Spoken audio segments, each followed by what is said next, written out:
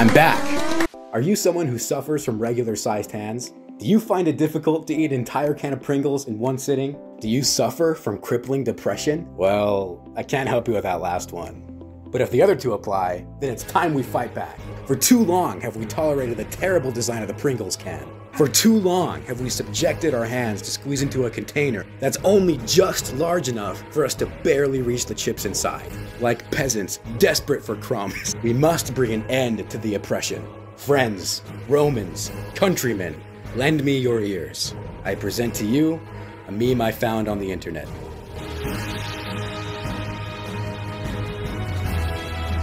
Adding a deodorant dispenser to a Pringles can was just the right amount of ridiculous to break me out of my 2-year hiatus.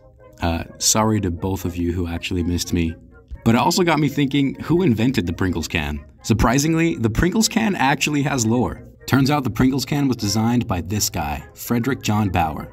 He was an organic chemist who received his PhD from Ohio State University. He also worked on lots of other cool stuff, like the development of frying oils and freeze-dried ice cream, but he's pretty much only remembered as the guy who patented a cylinder. Oh yeah, and when he died, his ashes were placed in an original Pringles can at his request. If that's not metal, I don't know what is. Alright, back to our main quest.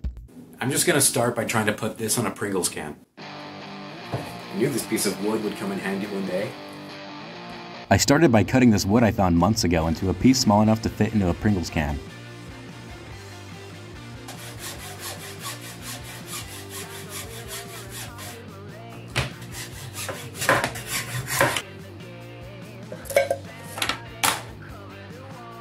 Then I had to get access to the threaded rod inside the deodorant stick. I thought this part would be easy, but that's better.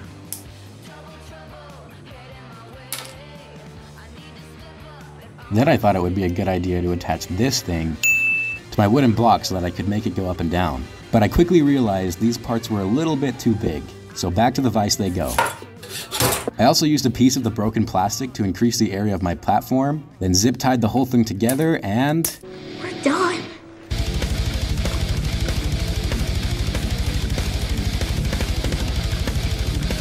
So, it works.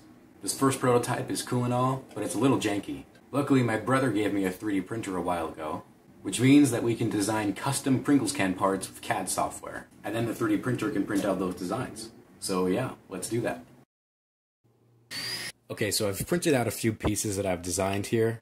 Don't mind my hobo fingernails, but I've ran into a few issues with these pieces. I'm still new to 3D printing and measuring stuff, so it's not really a surprise that these don't really work the way I thought they would. Like for example, this piece here is supposed to hold this threaded rod in place, and it's only supposed to have a little tiny bit of play. I don't know if you can see that, but it has a lot of play. So I've got to reduce this diameter a little bit. It's also supposed to be held in the Pringles can by tension, but it's just kind of too small to do that.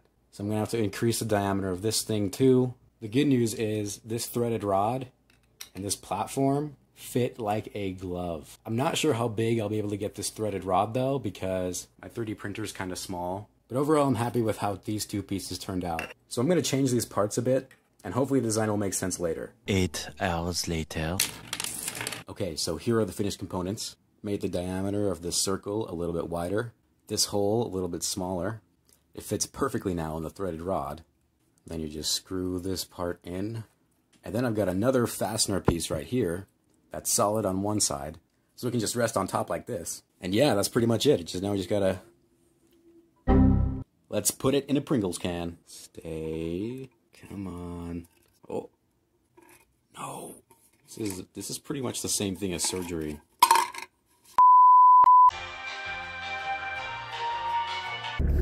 Now I actually have to go get some Pringles. Apparently also some gas, because your boy is running on empty. How do people do this? I just spent my whole life savings on a can of Pringles and gasoline. Thanks, Obama.